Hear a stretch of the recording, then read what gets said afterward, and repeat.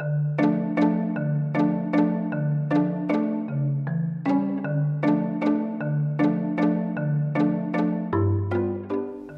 Kevin Cameron, and I want to talk about the changes that the motorcycle has undergone in the last 40 years.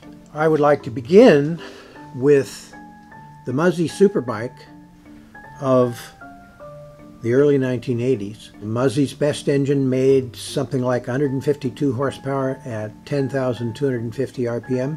And the current Kawasaki Superbike, which is based on the ZX-10, makes more like 220 horsepower at 14,750 RPM. If you go through the math, you find out that both engines are filling their cylinders approximately equally well. The difference is in how fast those two engines can do it.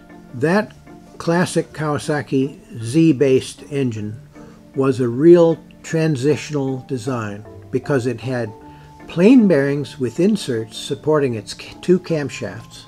Modern automotive practice. And yet it had an all ball and roller crankshaft that was pressed together out of pieces. That was classical.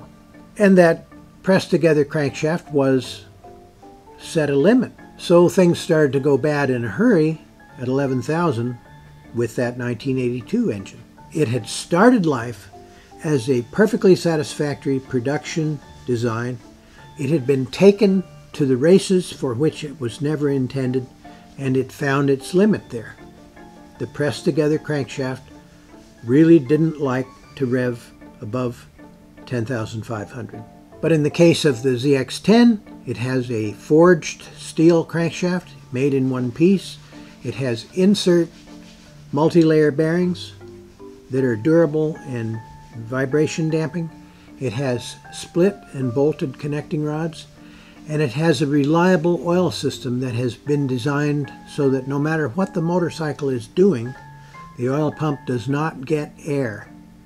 Air is the enemy of plain bearings at high RPM. Imagine squirting air at 60 pounds per square inch into a bearing. What does it do? It sneezes the oil out. Without oil, the bearing spins. What it means is that the inserts welded themselves to the crankshaft and spun around with it. It's not a pretty sight. So, the great advance of 50% in horsepower from the 152 of 1982 to the 220 or more of the present day is because today's engine is strong enough to remain reliable at much higher RPM.